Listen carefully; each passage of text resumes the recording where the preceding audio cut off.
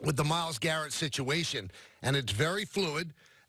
Earlier today, Adam Schefter reported that Myles Garrett, now for those that don't know or might not know the name, Myles Garrett is the player on the Browns that ripped the helmet off of Mason Rudolph, the quarterback of the Steelers, on the Thursday Night Football game and smashed him over the head with his own helmet. So Garrett's defense in appealing the indefinite suspension was that Mason Rudolph used a racial epithet or slur at him, and that angered him. Well, right before we came on the air, it was announced by the NFL that Myles Garrett's suspension is upheld. Maurkice Pouncey, who defended his own quarterback of the Steelers, he had his suspension reduced from 3 games to 2 games. So there's 2 ways you could look at this. The NFL heard what Garrett had to say. Let's say they believe him. They still don't think it excuses his actions. Or they don't believe him. Now, I think that this is one of these things. There's microphones everywhere. There's lip readers everywhere. When did he say it? Did he say it when he was on the bottom of the pile with the helmet on? There's no way anybody would be able to hear it.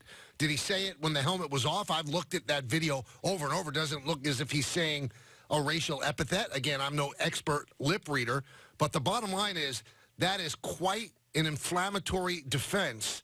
And the NFL said they have not articulated whether they believe him or not. But by saying that the suspension is upheld, either they believe him and it doesn't matter, or they don't believe him and it's still indefinite. Well, if they believe him and it doesn't matter, then there's going to have to be another investigation into whether it was said or not, because that would still be suspendable. Right. So the NFL, I would think, would have to announce they're going to investigate Rudolph to see if he said it. That's a great point.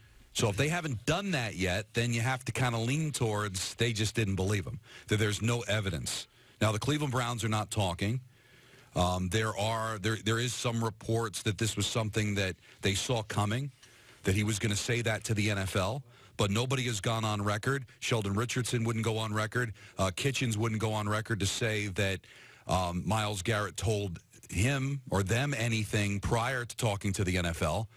So unless somebody on the field can back him up, I don't know where you go from it. The surrounding players were all Steelers, so are they going to sell out their own teammate? I don't know. And why would Maurkice Pouncey defend him like that? I don't know. Does he look at it as I'm just defending my teammate? That's the most important thing overall. Did he just happen not to hear it? You know, so I'm trying to wrap my mind around why he would wait a week. Well, a Steelers spokesman, Bert Lawton, said in a statement, Mason vehemently denies the report of being accused of using a racial slur during the incident Thursday night in Cleveland. He will not discuss this accusation any further, and his focus remains on preparation for Sunday's game against the Bengals. Now, yesterday, Rudolph told reporters he didn't say anything to provoke Garrett or escalate the situation. Here's Garrett postgame, because we talked about just now in the soft open, where if this was the word that was used or what inflamed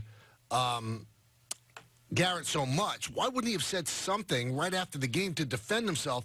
And here is Myles Garrett answering post-game last Thursday, a week ago tonight. He was asked directly, did Rudolph say something?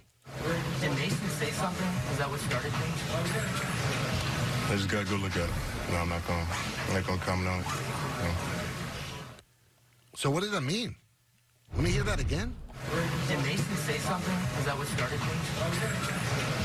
I just got to go look at it. No, I'm not going to comment on it.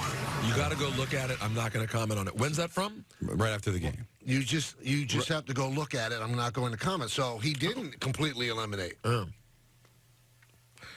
Don't you love on a story that we're talking about on the radio we think is closed book, and then you find out it's not? Hold on a second. I don't know.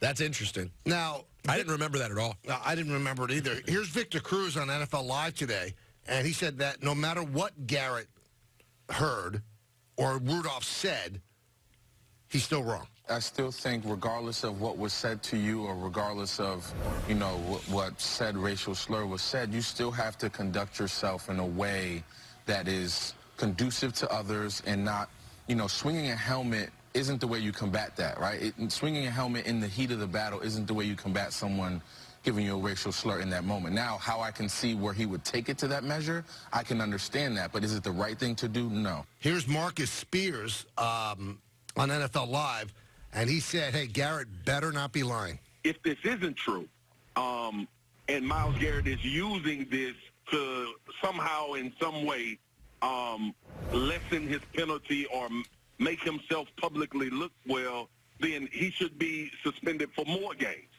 Because when you make accusations like that, obviously there has to be due diligence done, and you open up a whole nother can of worms.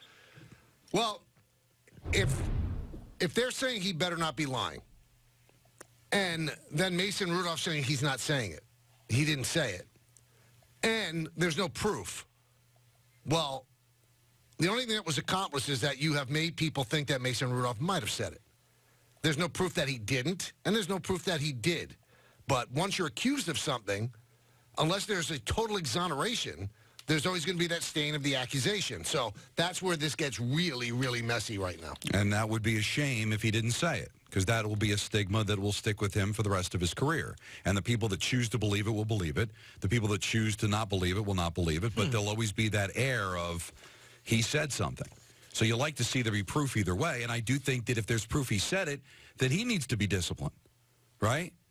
Oh, I mean, absolutely. Obviously, there are rules against it. It's a penalty on the field if it's ever said, and it can come with some discipline from the league. And considering that it basically would have incited a riot, you could certainly make the case that he should get the same, if not more, than what Garrett got.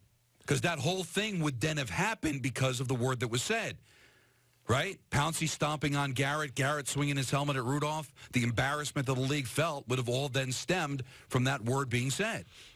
It's interesting. I Googled this and saw that there was a little controversy 5 or 6 days ago about Josina Anderson posting a tweet implying that that could have been what happened, that she then deleted. Right. That then a lot of right-leaning pundits jumped on and tried to throw in her face for deleting this tweet. But it is interesting. You wonder, you know, maybe that was hearsay and something, but maybe it was something that was being said around the time of the game. And Josina is locked into the NFL. Players tell her stuff. Her deleted tweet was simply, I would bet Myles Garrett will say he heard Mason Rudolph call him something egregious. Never seen Garrett act like that ever. Everybody says that, but then his Steeler teammates of Rudolph say, that's not the Mason Rudolph we know. He's never, ever said anything like that in our locker room. So who knows what happens in the heat of battle? Because, you know, in the old days, the things that were said, I mean, Greg Buttle tells us stories. The things that were said and the things that were done. Wow, well, it's a different time now. Yeah. I mean, there is literally a penalty. It's a 15-yard penalty for saying that on the field. So well, we're in a different world now. I'm sure that things were said years ago, maybe even like 10, 15 years ago, but it's not tolerated now. Now, there